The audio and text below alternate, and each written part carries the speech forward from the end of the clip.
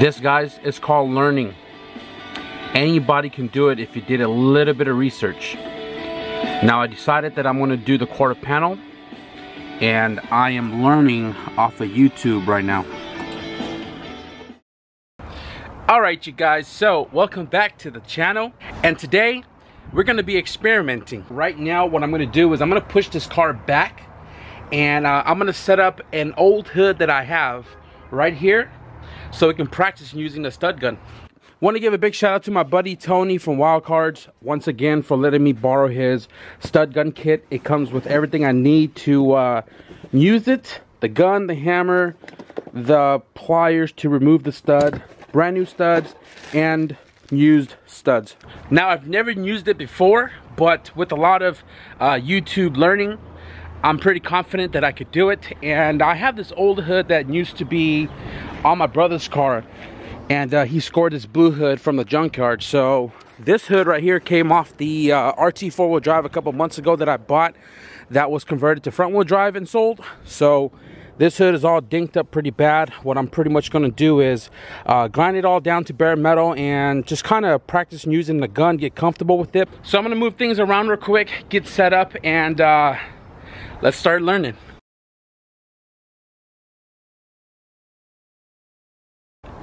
Alright, guys, so I'm getting the camera all set up right here, and the only thing I'm worried about is once I put these studs in and I start using a slide hammer to pull out, I'm afraid the hood is going to move all over the place because it's not bolted to the car and it's not stabilized.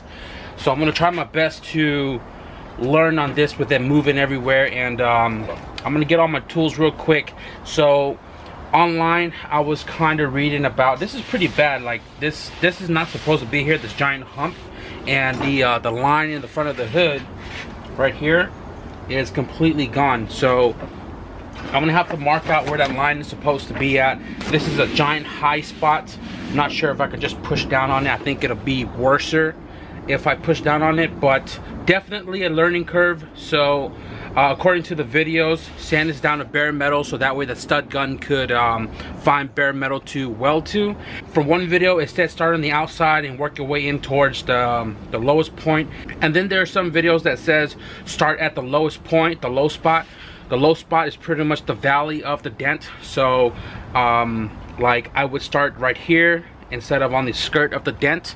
It's all about massaging the panel back to its former shape. I'm gonna use a heavy flap disc because I don't care about this hood for one, and two, I don't have any deep grit sandpaper like 40 or 60. So I'm gonna use whatever I have to get this down to bare metal.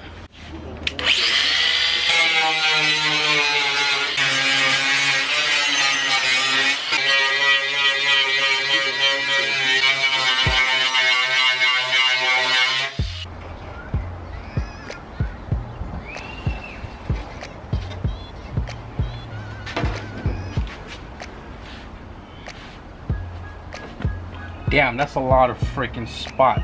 I'm probably gonna skip around some of these markings, and I'll know where to put another stud once I start pulling it out. So let's get started. So what you want to do is you want to put the stud into the gun, right? This won't activate until you ground it out to the body panel, and you hold the trigger down while depressing this all the way flush, and hold the trigger down for no more than 2 seconds.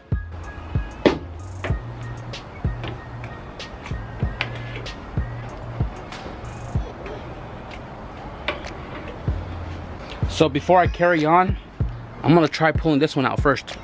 Now using this puller, you're gonna have to put the stud in, and then you're gonna have to lock it in place before pulling the slide hammer backward to pull that dent out.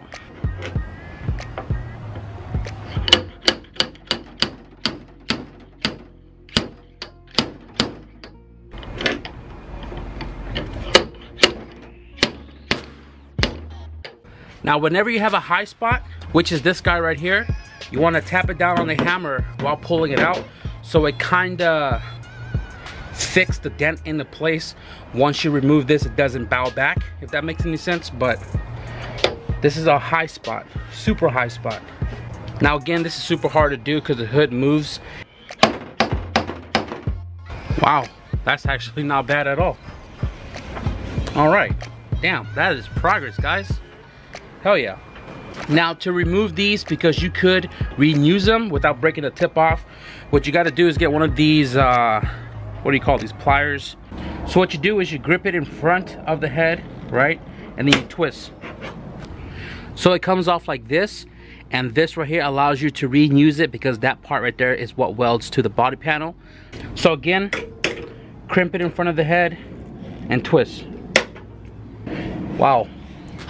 I am really stoked. Now all of this you can grind off, and any part that's a high spot, you can always use your hammer to tap it back down a little at a time, and the rest could be filled in with body filler. So the whole purpose of this is to not use a glob of Bondo to fill in a big old dent. The best way to go about it is to pull out most of the dent and then use lightweight body filler, so that way vibration or people leaning on the car or whatever the case is, it's not going to crack as easily as it would if it was a glob of Bondo under the paint.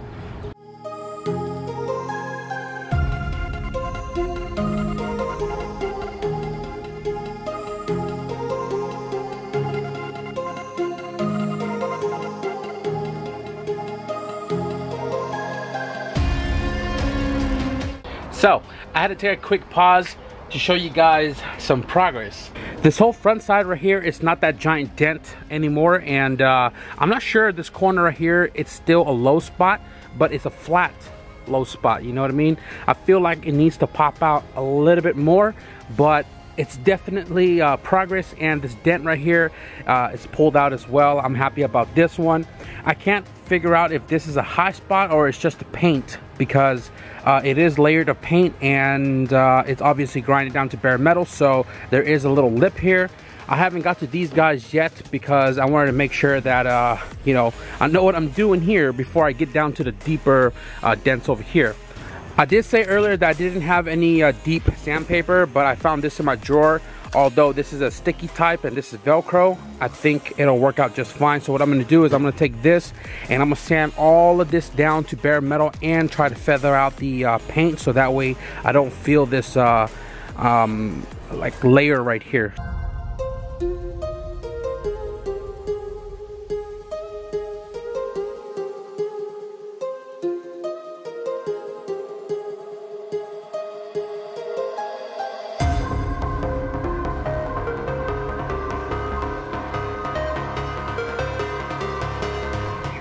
I become more and more impressed the more these dents pop out. Every wagon owner knows there's always this dent that shows it right here. Not sure why, but every wagon, mine, this one, my brother's, the ones before, my brown one, they all have this dent right here on the passenger hood. Not sure what causes it, or if it's like a manufacturer defect, but I got it pulled out. Everything here feels really nice and straight, other than the high spot of the stud itself. So I'm gonna have to tap these guys down, and tomorrow I'm gonna continue this because I kind of wanna get my body filler after getting this all nice and straight to the best of my abilities and all the high spot tapped down. I'm gonna use body filler to fill it all in, and I think this hood is gonna be kind of like a testament to see if I still got it, because I haven't done body work in a long time, and I kind of have some old Rage Extreme body filler that I want to kill off before I go buy some new ones for the EJ2. But I wanna try to, in this video, get this hood to be as straight as possible, and like I said, to see if I still got it. And if I can save this hood, then I'm gonna prime it, stack it over there with the other one, then I'll have 2 spare hoods. So we're gonna continue this tomorrow, guys. I'm gonna tinker with this a little bit more, and we'll see you guys tomorrow.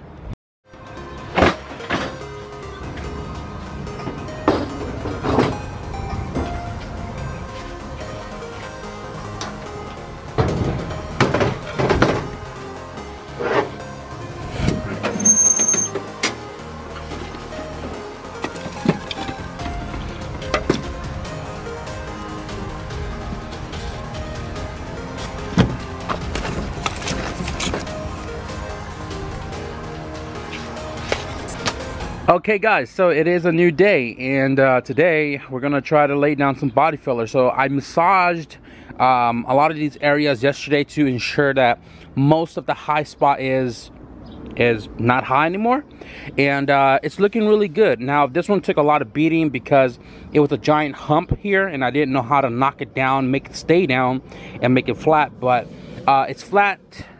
I mean, how it feels right here, it's pretty flat, other than filling the valley, the low spot, which is okay. You can fill in the low spot as long as it's not a glob of Bondo.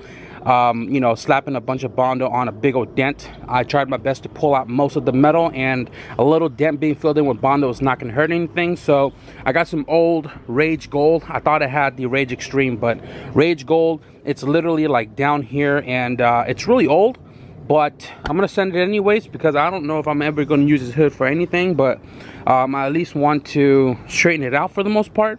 Found some hardener. We got some spreaders I bought from Harbor Freight a while back, and I'm gonna use this to mix my filler on because I don't have binder paper, and I mean I have cardboard. But so body filler, it's really easy to use, lightweight because it cuts easier, and I prefer these brands over the actual Bondo brand. But you can use the Bondo brand without a problem. It's just your preference. But mixing it's not that hard at all. I believe, I'm not even going to say it, I'm just going to put it on the screen right here, the ratio for filler to hardener.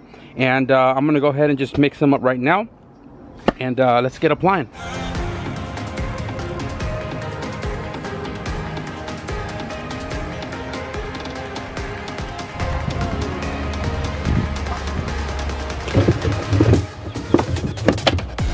Junk.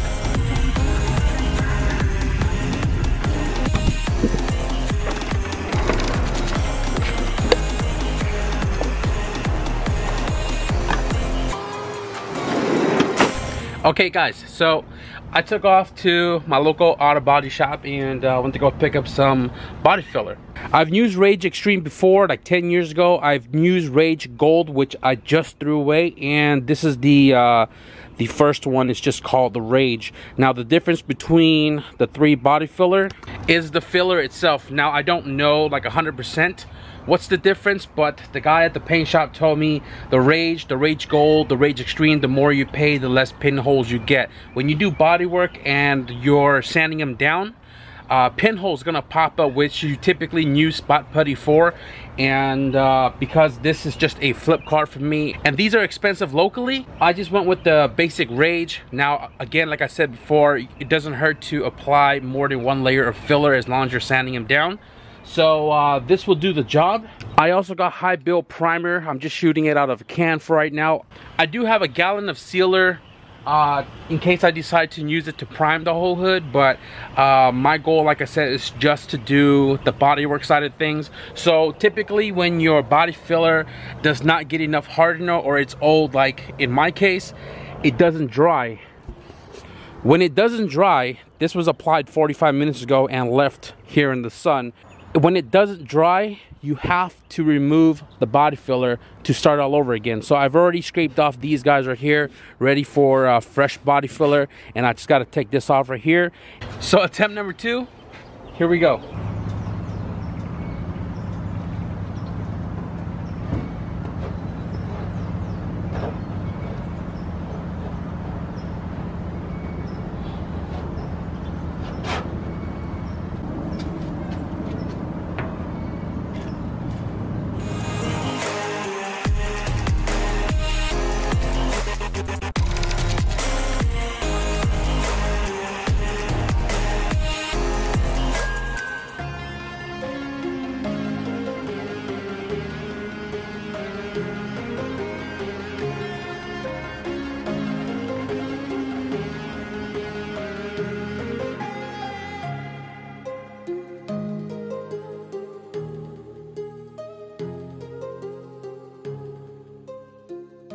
Body work is a tedious process, and I cheated my way through with a DA sander. So when I do the EJ2 coupe, I'm going to use sanding block, but what I use the DA for is to cut down the layer of filler, and once it gets close to the panel itself, then I start blocking it.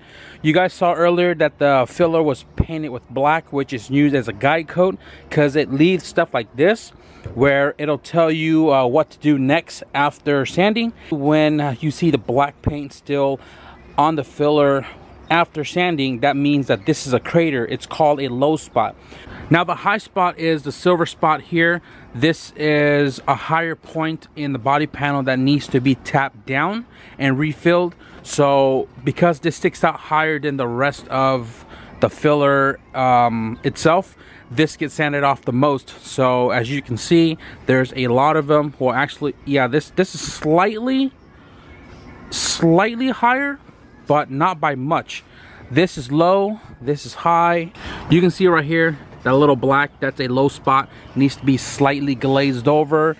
This right here is a pinhole. This is a high spot, so on and so forth. So what I'm gonna do is I'm gonna fill it up one more time. Hopefully it's the last time after knocking these suckers in real quick, and then we'll sand it one more time before we prime it. So, you know, as I'm just chilling here waiting for this to dry up before I final sand it and then primer it, I just want to quickly say that I didn't go to school for this, to learn all this. The mechanical background, the bodywork side of things, the car stuff, my brother got me into it. The bodywork stuff, my dad got me into it. And I just kind of like expanded my knowledge by doing a lot of research. I did go to college for automotive, but I didn't go for like CCOC, for bodywork, welding, none of that stuff. That was all self-taught. And if I could do it, I'm sure you guys can too. It all starts with the research button. So right now I am looking at this hood and it is looking a ton better than when we first started it. Now I did apply a little bit of glaze on the areas that I didn't have to touch. I am still going to use a DA sander because I'm going to send it, and this is dried already. I'm just letting the paint dry it real quick, and then we'll sand it one last time before we close out this video, guys. So I had to finish this by hand because my brother's sleeping, so I put the compressor away, and it's ready for primer. So there's still a little low spot, like right here. All these little silver spot or small little high spots. I'm not worried about it. Like I said, this is just a test hood to see if I still got it. I'm confident that I can do the EJ2 now. And we kind of saved this hood, because this hood, if you guys saw in the earlier clip, it was trash. Literally, there was a giant dent here. There was no line here. I redid all of that, and all of these are nice and smooth. This is high build primer. It's kind of like 2K, so it's pretty thick. It's not as thick as if you was to shoot this through the gun, but it is thick enough from being a can. And I'm pretty much just gonna go over the repaired area and give it probably like 2 layers, and anything that's like open metal so we don't get surface rust. So I'm gonna go ahead and just mist this nice and even here, and then let it dry, and then I'm gonna hit it again. What I want to do is I want to drown the filler itself. What I mean by drown is shouldn't be able to see it through the primer.